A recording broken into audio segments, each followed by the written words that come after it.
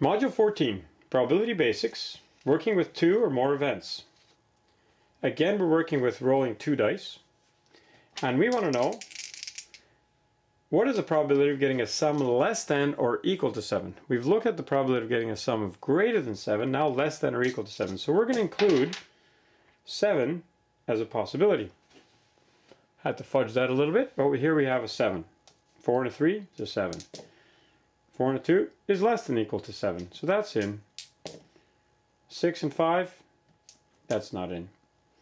And when I say in or not in, what I'm talking about is winning. Because this is all derived from games of chance, gambling games. So I want to know, what is the probability of winning if I say, hey, I'll give you $1 if you roll something less than or equal to 7. We always start off with a sample space.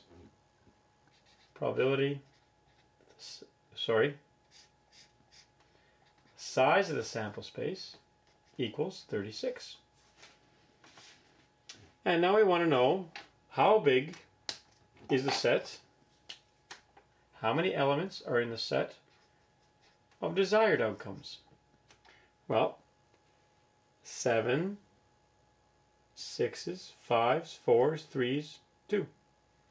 So we'll start with a 2. There's one way of getting a 2, 2 ways of getting a 3, 3 ways of getting a 4, 4 ways of getting a 5, 5 ways of getting a 6, and 6 ways of getting a 7. Do we include the 7? Yes, because it's less than or equal to.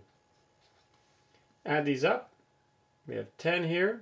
5 plus 3 plus 2 is 20, 21. And probability that the sum is less than or equal to 7 equals 21 over 36, which, as you saw earlier,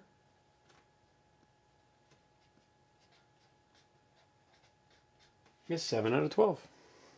Just about 50%.